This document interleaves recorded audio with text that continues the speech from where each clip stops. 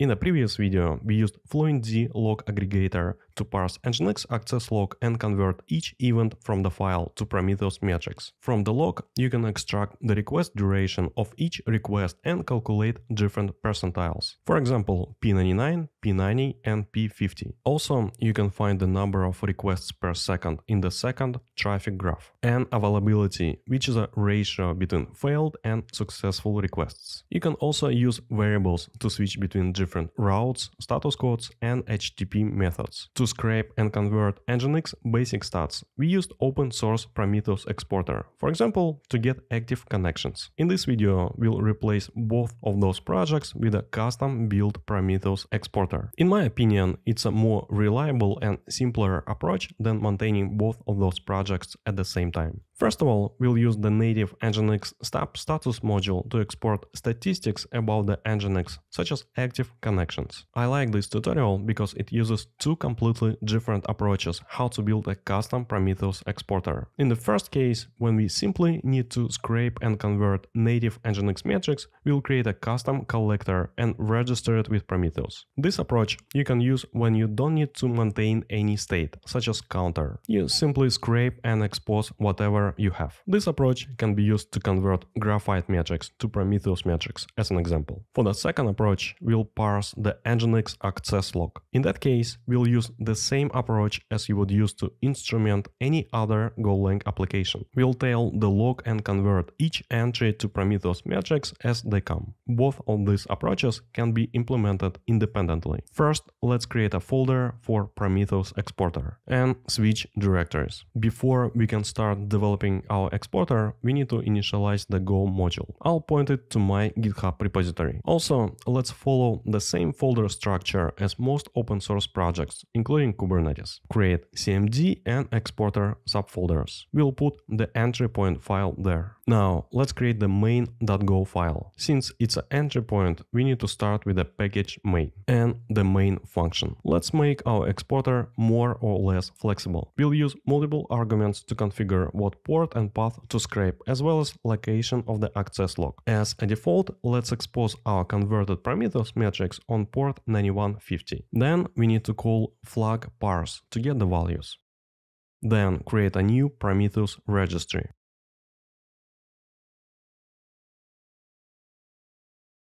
Since it's an external package, we need to run go mod tidy to download it. Prometheus has a few built-in collectors that you can use to get some system metrics. For example, you can register Go collector with Prometheus if you want to get metrics from the Golang itself, such as number of Go routines. Next, let's use the standard HTTP module to create a multiplexer. Then create a Prometheus handler using prom.http module.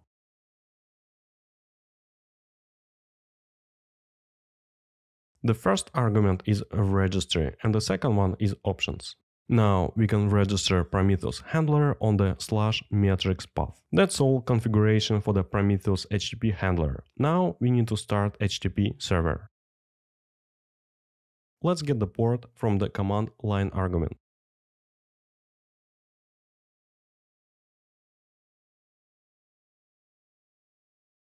Then print starting Nginx exporter to the console. Finally, let's use listen and serve function to start the server and handle the error.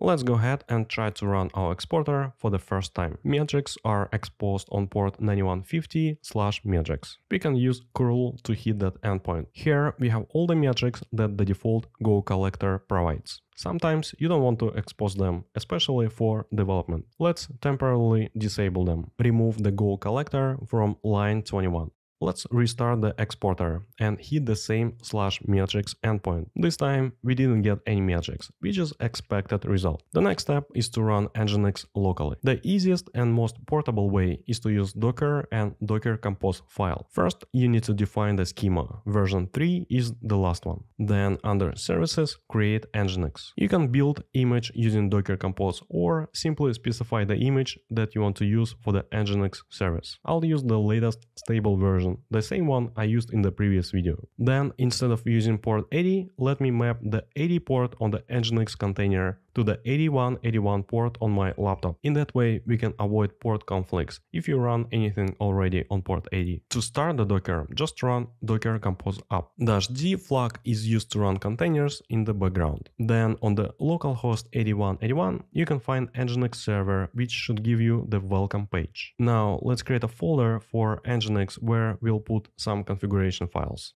First of all, we want to create a server block to expose stub status page. Typically, you would run your custom Prometheus exporter on the same machine where you run Nginx. In that way, you can expose this page only to the local host. Due to the nature of containers and Docker Compose, we want to expose it on all network interfaces. Let's also use /status path to provide stats. We need to make some changes in the Docker Compose file. First, we must expose the status port 8080 to the local host. Second, we want to mount this configuration file we just created with the status page to the Nginx container. You can use volumes key for that. To update Nginx container, you can simply run docker compose app again. Now, if you try to access the status page on port 8080, you'll get the basic metrics exposed by the open source Nginx server. That's why to get upstream service-specific metrics such as duration, status codes, and requests, we need to parse access log. To make exporter more flexible, let's add a few variables that you can set using command line arguments. The first one is target host. The default, of course, is localhost.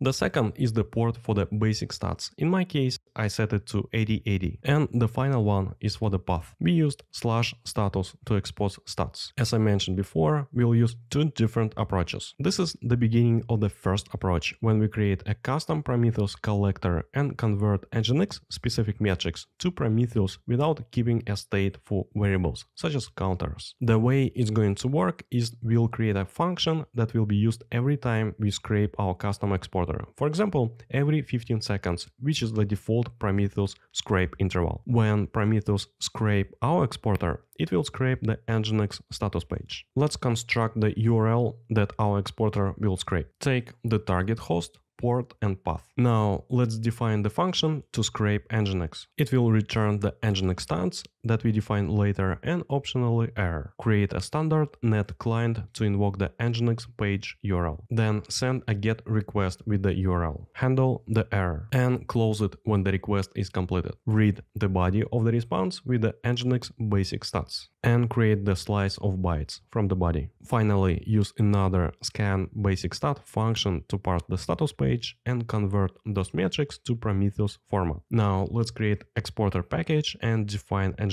stats and scan method. Create a Golang struct for Nginx metrics. The first metric we want to convert is active connections from the status page. I use float64 just because when constructing Prometheus metric, it will require that data type. Next is the scan function to parse and convert metrics. Let's create a new scanner with a slice of bytes we passed from the URL request. Then declare the stats variable of the type slice of Nginx stats. Create the fields variable that represents each line on the status page. You'll see it in a minute. And print it to the console. Handle the error for the scanner. Finally, return stats and optionally error. Later in this tutorial, we'll use this block to parse stats from the status page. For now, let's save it and return to the main.go file. Here, we need to import our package. We have the last error, unused variable. But before we can use it, we need to create another file. Let's call it basiccollector.go. In this file, we'll take metrics we parsed in the scan method and convert them to Prometheus metrics. Create a new struct basic collector. Here we'll define Prometheus metric. First is active connections of type Prometheus descriptor. Essentially, it's a metadata of a particular metric, and we need to declare another property, which is a function that will return Nginx metrics. In the new basic collector function, we need to define Prometheus metrics. The first one is connections active. Nginx connections active is the name of the metric. Number of active connections is a Prometheus metric help string. Then we have a slice of labels. The first metric will not get any labels, so let's make it empty. And the last argument is constant labels, which we also don't specify here for this metric. Since we create a custom Prometheus collector, we need to conform to its interface and declare a couple of methods. The first one is describe. For now, we have a single metric. Later, we'll add more. The last function that we need to implement is a collect. It also takes the channel of metrics in this case and not descriptors. Declare the stats and push all the metrics to the channel one by one. The first metric is active connections. Then we define the metric type. Since active connections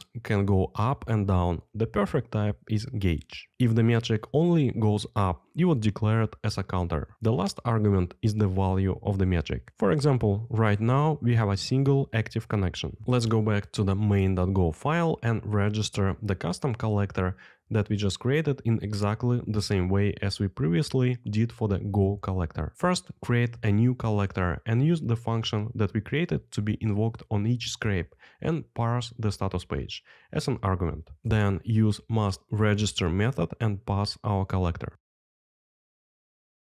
Let's go back to the terminal and restart the exporter. This time, when you invoke the metrics endpoint, exporter will print out the fields that we have in scan method. Each field is a slice of strings. For example, active is an element at index 0, then connections element at index 1 and metric at index 2. The same applies to other lines. By now, you should understand how to parse each line and convert it to Prometheus metrics. Now, let's do a couple of metrics. In the basic.go, declare another nginx stats variable that we use in the loop to populate with metrics, and then append it to the slice of metrics. Let's try to hardcode some random number of active connections. For example, set it to 12. Then use the append method and add this metric to the stats. Again, restart the exporter and try to hit the metrics endpoint. Finally, we got our first converted metric, even with a hard-coded value. You have a metric name, description, and a gauge type. Now, instead of hard-coding it, let's actually parse the status page. Remove the hard-coded value and print statement. That's how you'll do it for each line. You need to use some conditions. For example, we know that the active connections line consists of 3 elements: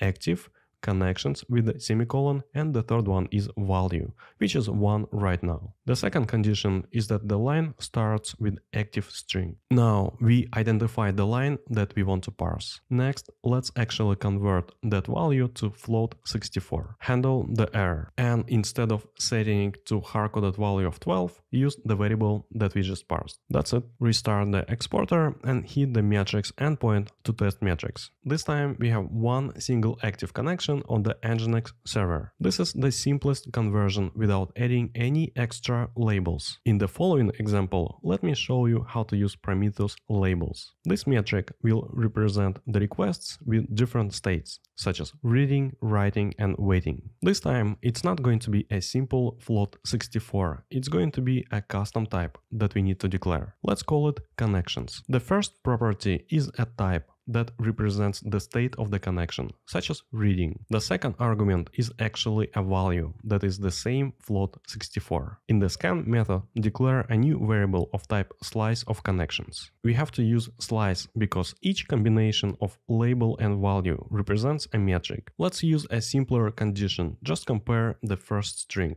We're not going to parse the metrics, you can implement it yourself. I'll just show you the logic. Let's create a connection variable with the reading state, then with the writing state, and finally with the waiting state. Then append all those connections to the slice of connections. Set the connections property to the slice of connections. It should be straightforward. Now we need to declare Prometheus metric in the collector. Let's create a new Prometheus descriptor for the connections metric. In the new basic collector, declare connections and set all its properties. For the metric name, we use nginx connections total. Since we'll use a counter type, we need to append the total suffix to the end, just to follow Prometheus best practices. Then give it a metric description, and in this case, we have a single type label. Now, in the collect method, we need to push all those metrics. Since we have multiple values due to the combinations of labels and values, we need to iterate over all of them. Optionally create a struct and then push the metrics to the channel. The first argument is a description of the Prometheus metric, such as name and help message. Then the type.